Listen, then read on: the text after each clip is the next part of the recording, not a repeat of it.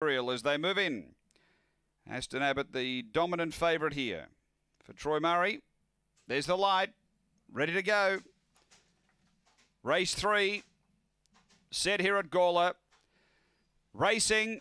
Speed Aston Abbott going quickly. Mulga Jack. They drive to the first bend. Aston Abbott desperate to get down at crosses. So Aston Abbott got away. Out by 2.5. Mulga Jack. Ivy Muriel. A couple away. Tarwin Park. Black Antico. 3 away. Hollow Point.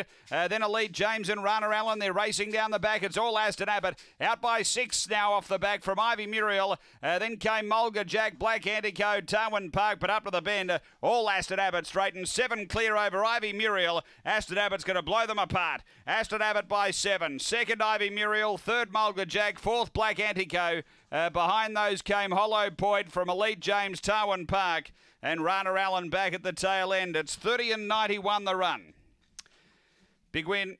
Aston Abbott. Never really any danger there. He was just trying to force over early to get to the rail, but he was able to clear Mulga Jack as they got to that first turn, and that was it. They saw his tail, and they were chasing. It's 8, 2, 4 and 3.